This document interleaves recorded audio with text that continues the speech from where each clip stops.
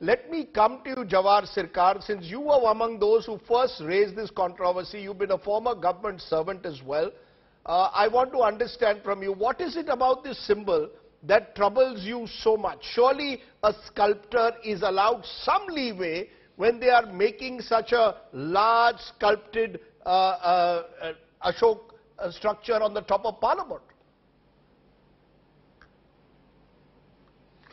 You see, there are instructions of the government for any number of years that there should be no deviation altogether from national symbols. The national flag, the constitution, the Ashok Stamb. There should be. Can you hear me? Yes, I can. Please go ahead. Hello? Please go ahead. Hello? Please go ahead, Okay. Mr. Sircar. So there should be no deviation.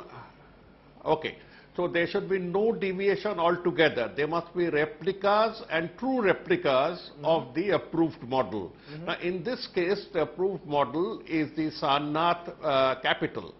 The capital on top of the Sarnath pillar. And I have had the good fortune of seeing it again and again as Culture Secretary.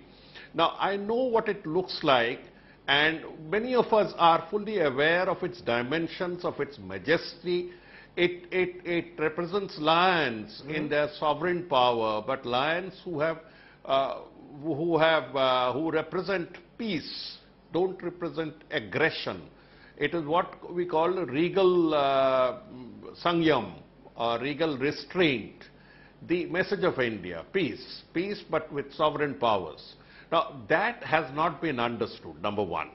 Number two, the statue, now they are saying that the sculpture, if it's put on top, represents a distortion from the view from the bottom. Now that is pretty ridiculous.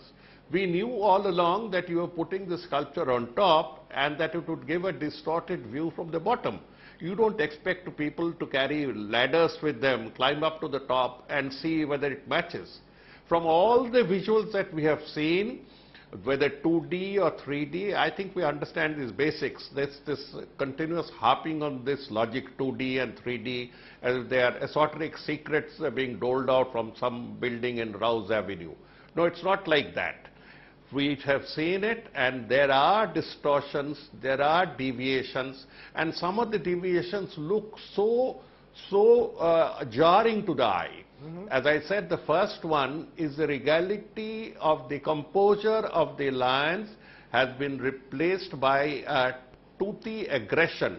It's almost like the way Hanuman, a dear mascot, a dear friend, was converted on the backs of cars with a grimacing, with a threatening look. The aggression that came into Hanuman through these caricatures, this is not acceptable to most peace-loving people of India, peace-loving Hindus. Similarly, the lions have been... No, go ahead, finish up. Go on, please. No, you are So this is not acceptable. This is not acceptable. You're saying this is not acceptable. The imagery, Hello? you have a problem with the imagery, am I correct? Your problem is, you believe that the imagery distorts the original idea of the Ashok Chakra, of the Ashok pillars, right? Absolutely, and there is no scope, the capital symbol of Ashok Stamb, as we call it, the Rashtriya Stamb. So we have absolutely no scope for any deviation. It's tomorrow you can't have an elongated flag. Tomorrow you can't invert the colors.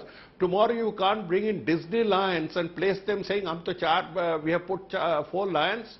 No, this is not possible. Okay. This is an insult, as I have said. Okay, this is an insult. Okay, you're calling it an insult. insult. It needs to be rectified in whatever form.